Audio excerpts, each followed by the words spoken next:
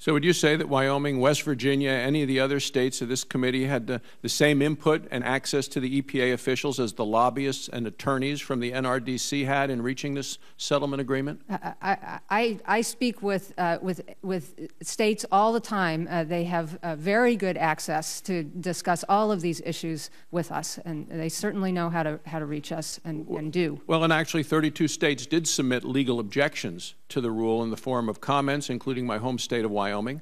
And when a majority of states object to a rule, then I think you've done something wrong.